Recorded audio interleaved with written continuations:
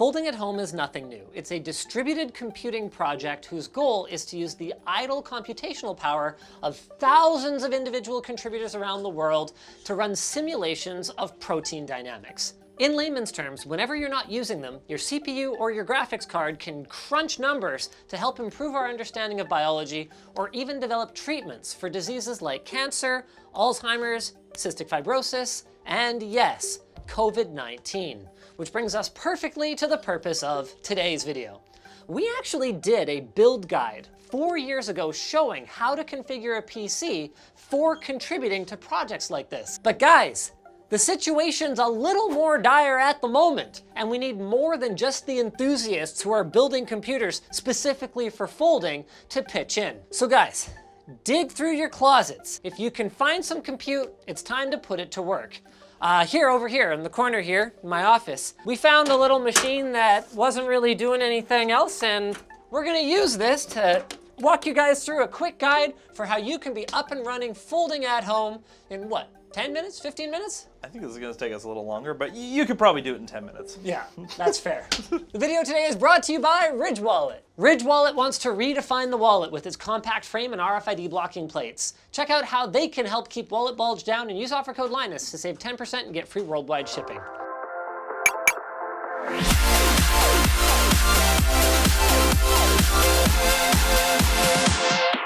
Okay, look, I get it. Especially if you guys are new to the channel, I understand that you're wondering right now, why exactly do you guys have a machine of this caliber quite literally lying around collecting dust in a warehouse? It's got dual Xeon Platinum 8180s, so those are 28 core processors. It has 6 NVIDIA Titan V graphics cards, so they were built based on the very short-lived Volta architecture. So even though they're not, RTX or whatever, in terms of compute, they're actually very similar to an RTX 2080 Ti. And yes, that is a solid mass of 6 of them right there. It used to have, 384 gigs of RAM. Right now it's got quite a bit less than that, but we scavenged the RAM out of it because it was just sitting there and that was easy to get at. Anyway, the original purpose of this machine was to slice up the hardware resources using virtualization to have 6 8-core workstations, each with its own graphics card, and then have 6 people editing 8K video off of one box at the same time. And then we were supposed to do a video showcasing the sheer might of it running just one operating system, so we left it assembled, but then we just never did it. Today's that day. We do have a couple of issues with it. One of the GPUs wasn't showing up, so I want to do a quick and kind of reinstall them. Also, our power supply is hanging out the back. And one of the things that we needed for the original build, this is a really funky piece of computer equipment. It's a PCI Express 16X to external adapter, and then it goes out to a daughter board that we used to have USB cards that could be assigned to each one of our virtual machines. We don't need that anymore. Super cool, not necessary today. Thank you, Jake. I'm gonna pop these GPUs out and then plonk them back in. Yeah, you gotta just send her. Shoulder. Oh man! Something about this doesn't seem right. Okay, seems to be in there. Is it possible that this will be the most powerful machine on the Folding at Home network? No, because the Liquid guys spun up a virtualized, I think he said like 16 Quadro 8000s. Okay, well. Just to flex. Mark, you better be folding for LTT. I mean, he must be, right? We have a quarter as many members, but almost the same output, so. Oh, you mean a PCMR? Yeah. Okay, guys, by the way, PCMR has 4 times the folders that LTT does. There's no excuse for it, so let's get on that. Just Google LTT folding team number, and let's get those numbers juiced up. What we just did was add a jumper so that both power supplies will receive a signal from the motherboard at exactly the same time and turn on simultaneously. The reason we need 2 power supplies is twofold. Number 1 is that these are EVGA's 1600 watt 80 plus titanium units, and they simply don't make anything bigger than that. The problem is that our GPUs alone are rated at 1500 watts, leaving us 100 watts for drives, pumps, CPUs, all that other good stuff. So we were gonna need 2 power supplies anyway. 2 is that here in North America, our breakers don't go any higher than 1600 watts plus inefficiency. So we would need to plug into 2 separate circuits if we wanted all GPUs and CPUs firing at once, which we do. Wow, so just firing up, doing nothing else, It's drawing 200 and, wow, almost 300 watts from just one of the power supplies. Okay, VGA connection. Hey, that's not what I was expecting. Did we, oh God, did you disconnect the, oh no. You gotta be kidding me.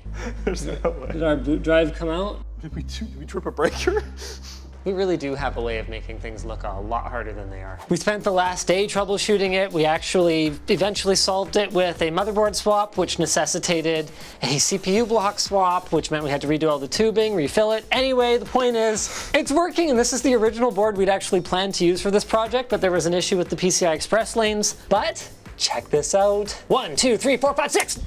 Yeah! So now, all we need to do is show you guys how to install Folding at Home. Okay, so to get Folding at Home running, it's really simple actually. We'll have a link down in the description where you can actually just download the client straight off their website. You don't have to unzip it or anything, just download it, double click to start. So by default, it's actually going to open up a web interface. Now this makes it really easy to set up your identity, so we're going to start by doing that, and then later on I'm going to open up the actual program that gives you a lot more control over what's happening. So you'll want to pick set up an identity, because now we're going to be folding on the LTT team, not for team default, both of which is totally fine, but we want you guys on our team so we can bump up those stats and beat PCMR. So click on Set Up an Identity and click Start Folding. Inside the Identity tab, we're going to see three things: username, team number, and passkey. Now all of these things are important. We're going to set our name to LMG_Jaku, and then team number, which you can actually get from the link in the description on our forum post here. It's 223518. This will set you up on the LTT team. And then you want to get a passkey. Now this is going to require you to enter your email, and you'll actually get it emailed to you. They use it as sort of an authentication so other people can't steal credit for your points. And it gives you a bonus. You'll really want to use it if you want to amp up those stats. So once you've got your username, team number, and passkey entered, just hit save, and it'll start folding right away. Now because we want a little bit more control over, say, what CPU cores are running or when it runs, we're actually going to open up the advanced control. So down in the taskbar, you can right click on the folding app, go to advanced control, and it'll open up the actual Windows app where we can pick and choose individual GPUs or what have you. Now I'm going to say that maybe I don't want my CPU to fold. So we're going to pause our CPU, and all of our GPUs will be left running, which is perfect. And then I'm going to right click on the little icon down here and set it to on idle. Now that means it's only going to go when my computer is not doing other things. I'm also going to turn the client up to full power. Now this means it's going to use as much of your CPU and GPU as possible. Now we paused our CPU, so it's only going to be doing GPU, but this means we're going to get the most performance when we're actually not even using the computer because it's on idle only. And that's basically all there is to it. We're now folding for the LTT team. We've got our passkey set up, which means we're going to get the most points possible. And now that's all that's left is just to wait and see what kind of stats we push out. If you want to see your stats, you might notice that the official folding stats page, I mean, depending on when you watch this video, might actually be down because of all the additional load of all the new users. So we're going to actually use something called extreme overclocking. Their forum has a really great custom script setup so you can actually see all your stats even when the official site is down. It will take several hours to update.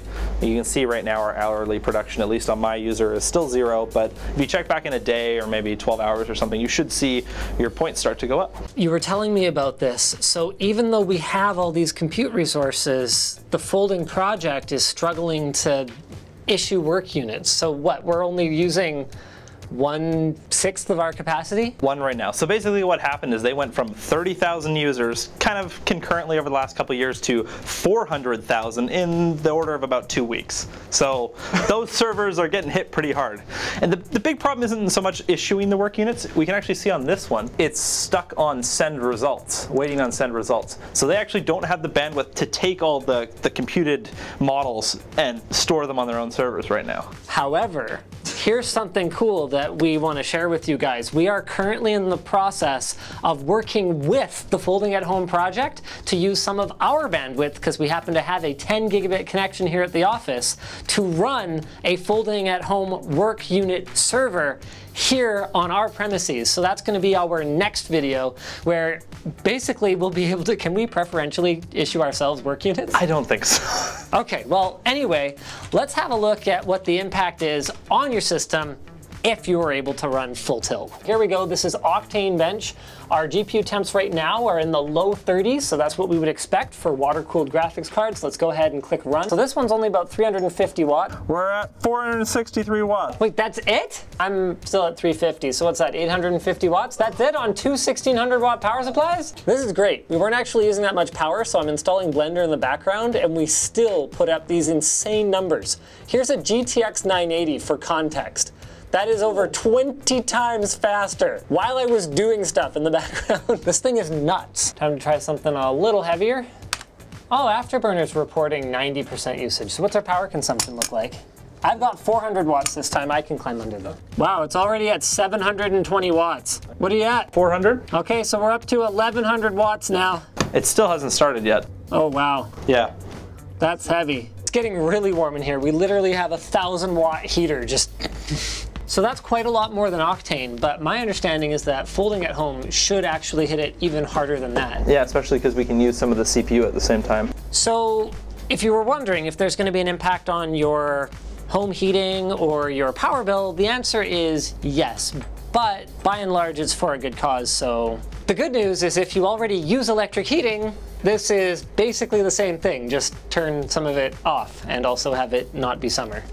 Yeah. Also good news, just because it uses up your CPU and GPU doesn't mean it's going to interfere when you're trying to actually use your computer. There's a setting in the client where you can tell it, look, only fold when I'm idle so that it's not going to interfere with my gaming or my work or whatever the case may be. That is an issue that I had years back with the client and that I found kind of annoying, but they've got that resolved, so there's basically no drawback.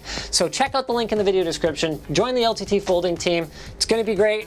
Yeah, we actually even do giveaways and stuff once in a while. Should we do one? Yeah, let's do one in the next little bit. Also in the video description, link to our sponsor, Privacy. Anytime you buy anything online, you give your personal information to merchants and their data partners, and it happens without clear consent. So it's important to ensure that your online presence is safe and secure.